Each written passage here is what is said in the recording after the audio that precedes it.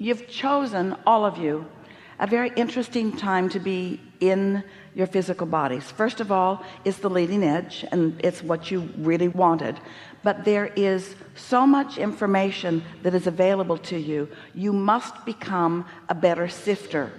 You must become more discerning, which means you must use other criteria other than shatter the glass ceiling or accomplish the goals that you've had for so much of your life. You want to shift them into the goals that will really serve you. And the goal that we are encouraging is the goal of being satisfied now, and being satisfied now, and being satisfied now. You probably heard the story. We're going to tell it again because we really want to make this point with you. So what is the feeling of satisfaction? Well, let's just start by saying it's being other than unsatisfied. If you can't find what a feeling of satisfaction really feels like, because it isn't quite relief, it's contentment, it's satisfaction, it's the feeling that there's no time crunch, there's not anything that I need to do right now other than what I'm doing, and what I'm doing is just right. It's that feeling. It's that feeling of sort of giving into the moment, not trying to make the moment something that it isn't, not demanding of yourself something that you can't give right now, settling into the moment and letting this moment be all right. It's a feeling of satisfaction. It's a feeling of That's challenging. It's a well, stay with us a little bit and stop arguing for your limitations.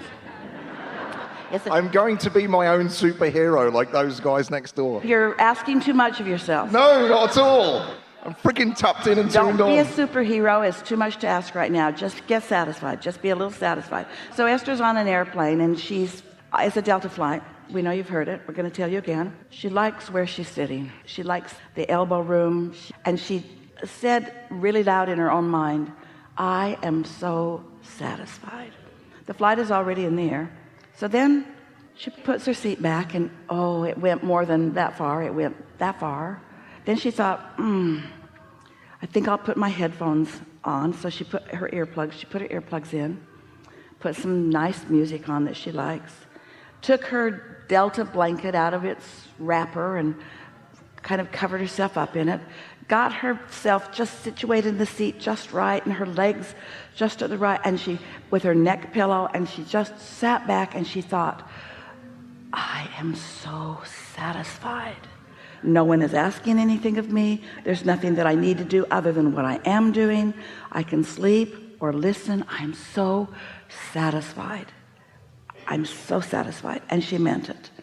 And then a flight attendant, she had barely closed her eyes, tapped her on the shoulder, and he said, I've warmed this bottle of water for you in the microwave. I thought it might make you more comfortable. And Esther thought for just a moment, do I look old and feeble? And then she thought, no, I'm radiating how satisfied I am, and everyone in my vibrational vicinity is wanting to get in on the game with me. That really is what happens when you strike a vibrational pose. The universe at large. I told you I was going to be my own kind of superhero. Reaching for fun is good too. But when you strike a vibrational pose, the universe cooperates. When you strike a pose of dissatisfaction, the universe responds to that as well.